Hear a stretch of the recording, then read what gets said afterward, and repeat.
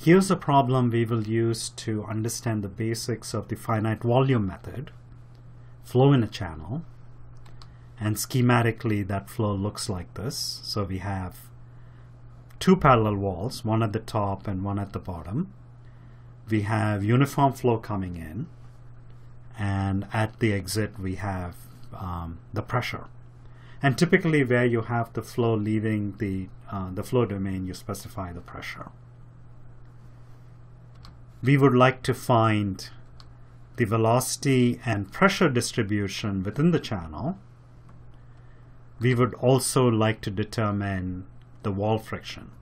And once we know the wall friction, we can back out what is the power needed to pump the flow through this channel. And we'll make simplifications. And the simplifications are steady, 2D, laminar, incompressible. And these will simplify the underlying mathematical model that we need to solve. We looked at what these terms mean in the big ideas in fluid dynamics, and we'll make some of these assumptions as we go through the CFD case studies in ANSYS Fluent. So we'll come back to these terms. As we talked about in the pre-analysis, the first thing we need to do is to consider what is the mathematical model to be solved. So let's do that. The mathematical model consists of governing equations and boundary conditions. We will talk about the governing equations first, and then we'll talk about the boundary conditions. The first equation that we bring in is conservation of mass, or the continuity equation. In differential form, it looks like that, as we have talked about before in the big ideas in fluid dynamics.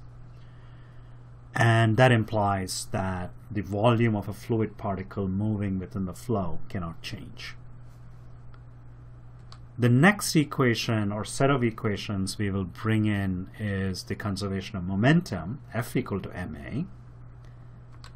And that looks like that, as we saw before. And that represents the net pressure force on an infinite small fluid particle. That represents the net viscous friction or viscous shear on the infinite small fluid particle, and these are written per unit volume. That's the acceleration and that's the density. So that's F and that's ma, everything written on a per volume basis. And the governing equations are defined in a domain that's shown over here. So you have the top wall, the bottom wall, this is the entrance to the channel, and that's the exit. We will use a Cartesian coordinate system, so x and y as indicated here, and decompose the velocity into components in the x and y directions. So we have two components of the velocity, and then we have pressure.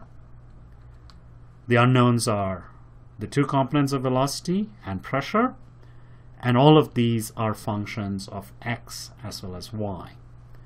So we have three unknown functions, and we have three equations, one from conservation of mass and two from conservation of momentum, one each in the x direction and y direction. That completes the governing equation, so let's talk about the boundary conditions. The boundary conditions are defined at the edges of the domain. At the left boundary, we have specified the velocity. So that's velocity in the x direction, some specified value. The velocity in the y direction is 0. At the outlet, we have the pressure, and that can be 1 atmosphere. The exact value doesn't matter. At the top boundary, we have both components of velocity is equal to 0. That's a no-slip condition. And similarly at the bottom boundary.